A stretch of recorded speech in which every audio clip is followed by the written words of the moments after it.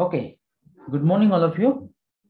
So today, uh, we just try to discuss the further part of this unit number 1, and we try to revise what we discussed in the previous session. So if you try to remember, in the previous session, we discussed the program to fulfill the basic human aspirations. So you all know that the basic human aspirations, which is nothing but a continuous happiness and the prosperity. And for that, we require three important things. So what are these three important things? Physical Right facility. relationship and physical facility. Absolutely correct. So these three things are nothing but the physical facility, relationship, and the right understanding. And there is a need of right understanding at all four levels. And you know that what are these four levels? So these four levels are in front of you. Myself means I, family, society, and nature and the existence.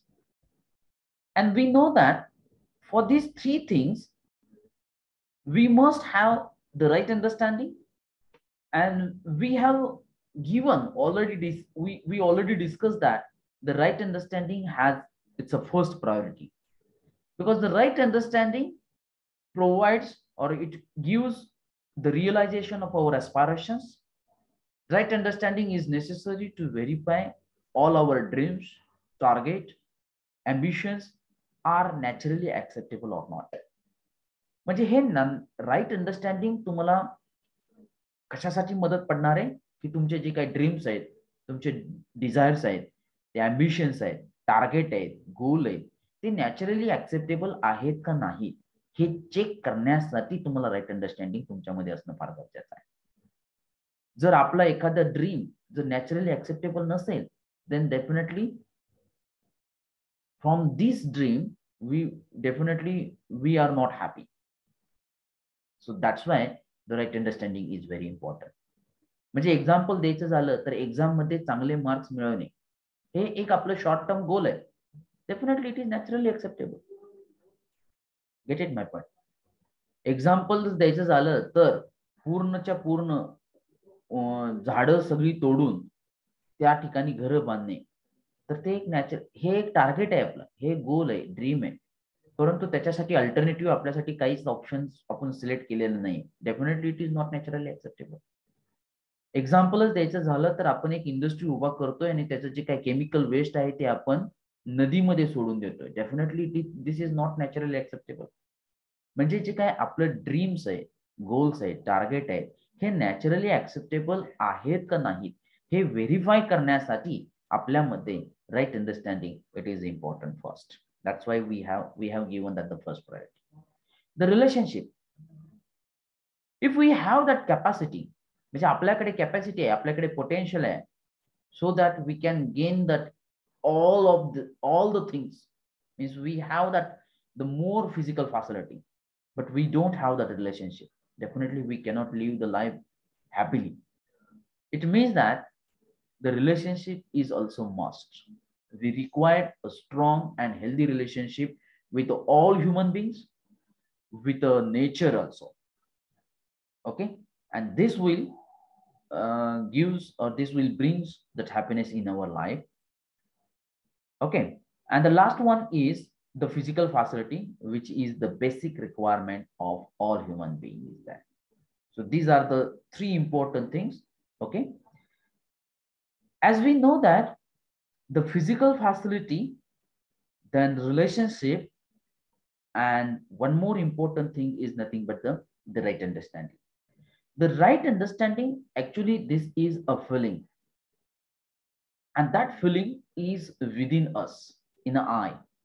And we know that the right understanding having it's a first priority. If we have that the right understanding in a relationship, which will lead the mutual happiness. I think in the previous session we discussed, you have given the response to the polls related to these things. If the right understanding and the relationship will lead to the mutual happiness, Similarly, another one pole, it was there, right understanding in a physical facility will lead to the mutual prosperity. So this is nothing but the two things, mutual happiness and the mutual prosperity. So that we have given the second preference to that relationship, and the third preference goes to the physical facility. And now I say that this is a right time to do the self exploration, to investigate ourselves. मग आपण आता self exploration करण्याची गरज आहे. आपल्याला आता हा लक्षात आलं की what is the correct preference which is naturally acceptable. The first preference to the right understanding, second to the relationship, and third to the physical facility. Now I say that this is a right time to do the self investigation. आता actually तुम्हाला self investigation करायचं आहे, self exploration करायचं आहे. And you have to check that weather in our life or in my life I have given the same preference or not. म्हणजे याच प्रकारचा preference मी दिलेला आहे का माझ्या आयुष्यामध्ये, माझ्या जीवनामध्ये. You have to do it, you have to check it, you have to do the investigation. Then definitely you will realize the one thing. If you do the self exploration, if you do the self investigation, then you will realize that one thing, actually we have given a complete opposite preference in our life is that, or in my life is that. We have given the first preference to the physical facility. Then if I have the time, then the second to the relationship. And then the last preference we have given to the right understanding, which is not naturally acceptable. But this is the fact. Nowadays, you can observe or you can do the self-investigation, then you will realize these things, and this is the fact I say that. And that's why no one is happy at all in their life. This is the basic problem is that. So now, if you know what should be the correct preference in these three things, then you can do the correction in your life. You can correct yourself first. You can try to change that preference. Is it right? And this is the expected thing from this such types of lectures are there. It means that you must give the first preference to the right understanding in your life, second preference to the relationship, and the third preference to the physical facility. Get it, my point? So please try to, now I think this is a small task I will give to you. So today you do the self exploration and try to identify yourself. आपण आपल्या आयुष्यामध्ये कशाला पहिला preference दिला, just try to understand, just try to do the self exploration, and then you will realize the things here. Now method of fulfillment. आता हे जे काय बेसिक एस्पायरेशन्स आहेत त्याची प्रोसेस बघितली, आता त्याची मेथड त्याचं कंटेंट बघितलं, three things. Now we just try to see that what should be the method, how we can be in a position of a continuous happiness and the prosperity. So the method to fulfill that human aspirations by understanding living in harmony at all four levels. Living in a harmony with all four levels means what? म्हणजे आपल्याला त्याचा सहज स्वीकार झाला पाहिजे, सहज जगता आलं पाहिजे त्याच्याबरोबर, त्याच्यामध्ये कसलाही डाऊट नसला पाहिजे, शंका नसला पाहिजे. That's we call it in harmony. It means that we must leave in harmony with all these four levels. Number one is a self, second is a family, third one is a society, and the fourth one is a nature. So please try to understand that.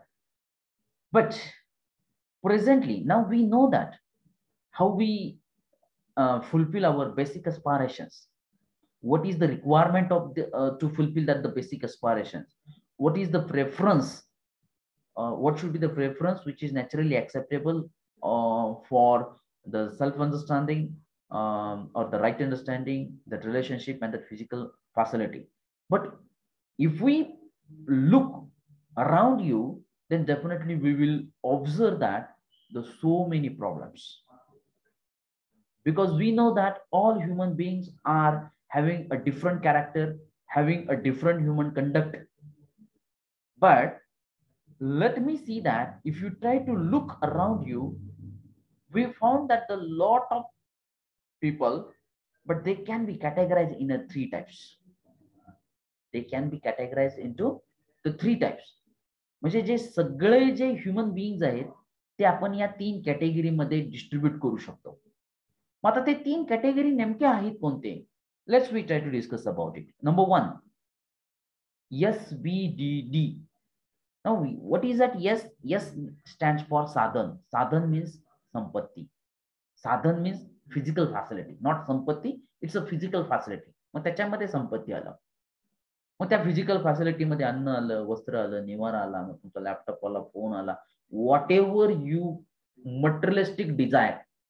Basic thing is that जे जे काही material तुम्हाला जगण्यासाठी लागतं ते material त्याच्यामध्ये आलं. We call it's a साधन. व्ही स्टँड फॉर विहीन. विहीन म्हणजे त्याच्या व्यतिरिक्त. साधन विहीन म्हणजे पुरेशी फिजिकल फॅसिलिटी नसलेला.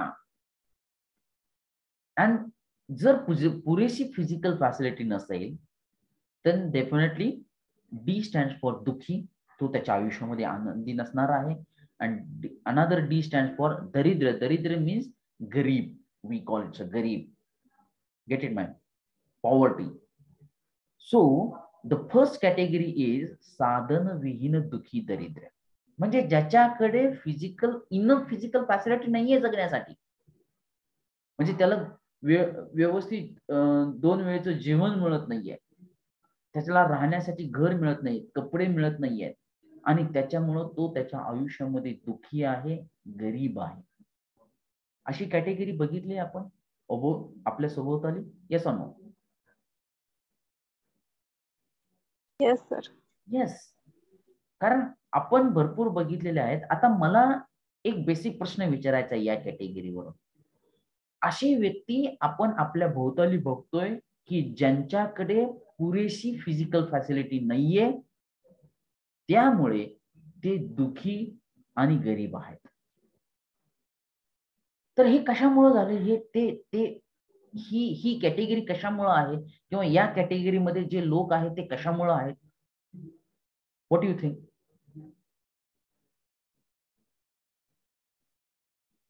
Yes, please share something. Lack of physical facility. Yes, lack of physical facility तर त्याच्या टायटल मध्येच आहे. साधन विहीन म्हणजे त्याच्याकडे फिजिकल फॅसिलिटी नाहीये, पुरेशी नाहीये. जेवढी लागते जगण्यासाठी, जेवढी मिनिमम लागते ते त्याच्याकडे नाहीये. पण माझा प्रश्न इथं आहे की त्याच्याकडे का नाहीये ते?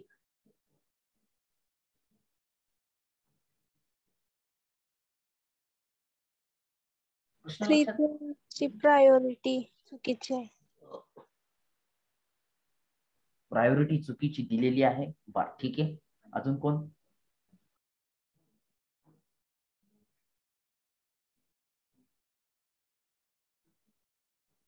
येस. प्रॉब्लेम व्यवस्थित लक्षात घ्या.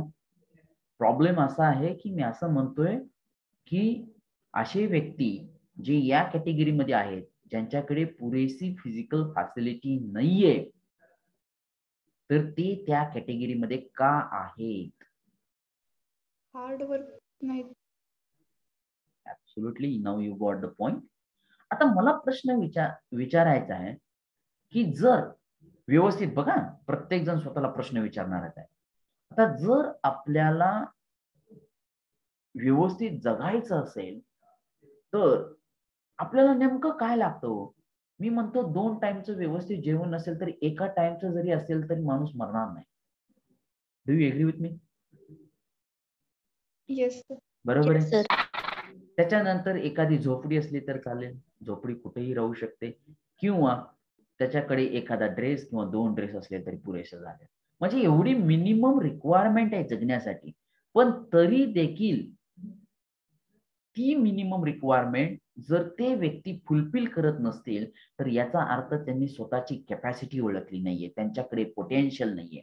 जेवढी मिनिमम फिजिकल फॅसिलिटी पाहिजे जगण्यासाठी ती मिळवण्याची कॅपॅसिटी, ती मिळवण्याचं पोटेन्शियल जर त्या व्यक्तींमध्ये असेल, ठीक आहे, तर डेफिनेटली ते साधन विहीन म्हणजे त्यांच्याकडे फिजिकल फॅसिलिटी शिवाय ते राहू शकणार नाहीत, त्यांना तेवढी मिळू शकते.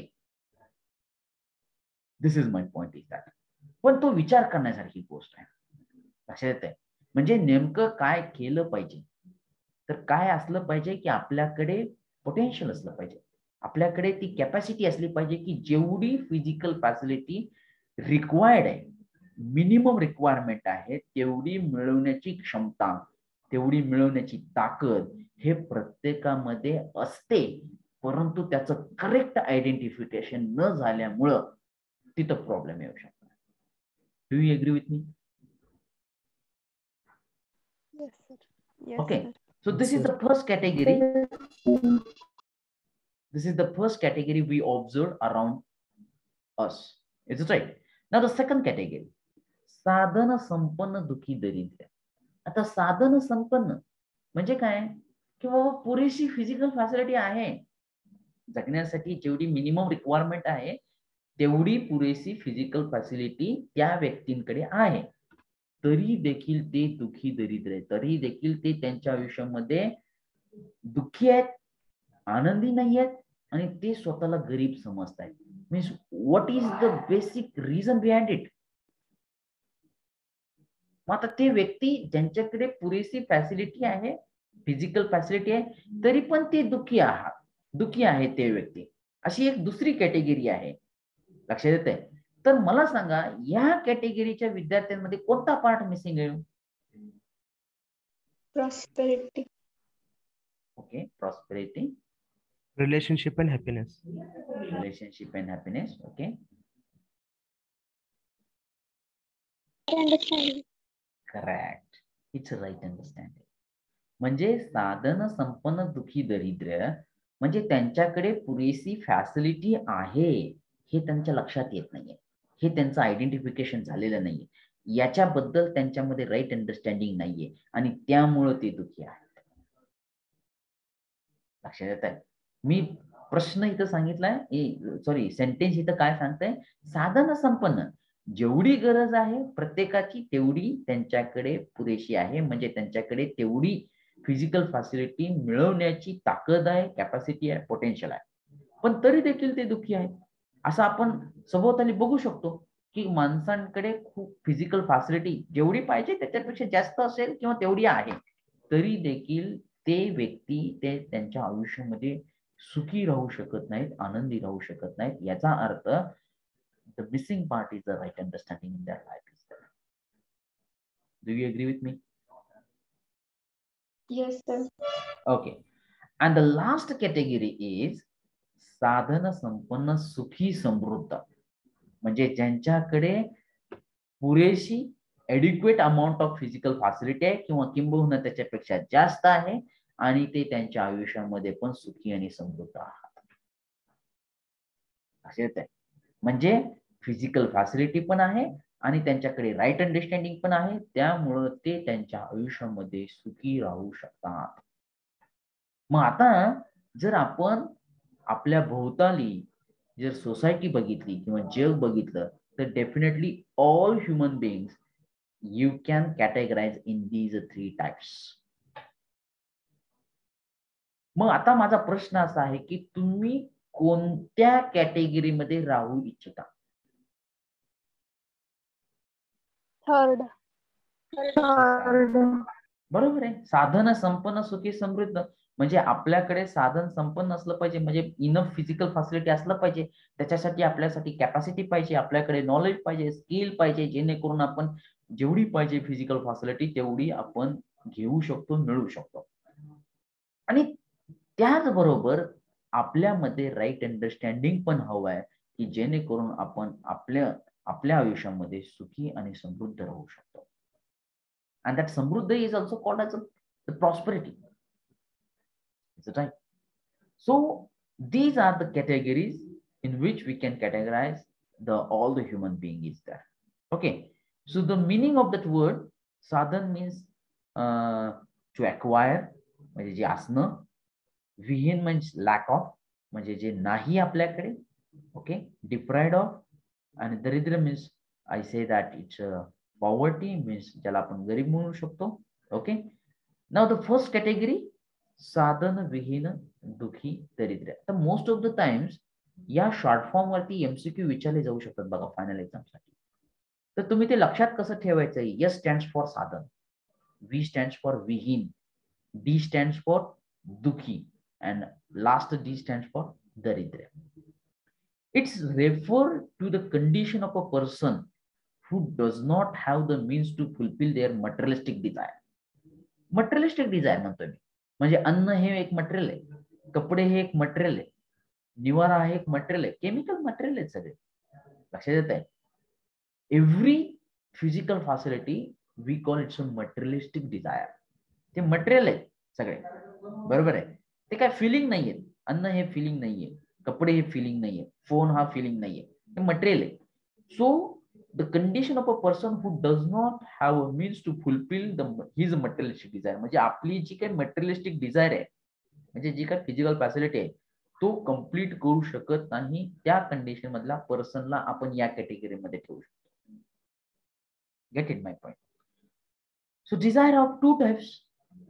One is a materialistic Dzire, जसं मी सांगितलं की जे फक्त केमिकल बॉन्डचे मटेरियल असणार आहेत, food, shelter, cloth, and non materialistic Dzire. आता नॉन मटेरियलिस्टिक डिझायर काय? त्यामध्ये काय असू शकतं? त्यामध्ये फिलिंग असू शकतं, म्हणजे त्याला कसलंही मटेरियल नाहीये, ते त्याच्यामध्ये रिस्पेक्ट आला म्हणजे सन्मान, ट्रस्ट आला, विश्वास, हॅपीनेस, केअर. बघा हे जे काय आहे हे नॉन मटेरियलिस्टिक डिझायर, ते सुद्धा आपले डिझायर्सच आहेत.